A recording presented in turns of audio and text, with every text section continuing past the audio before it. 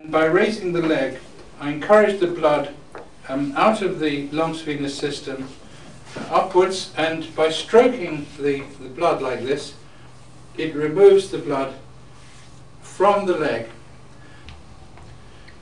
My hand is now holding the saphenous vein just below the saphenofemoral junction in the way that Trendelenburg used a tourniquet to do the same thing. And I think you can see that the vein is now collapsed.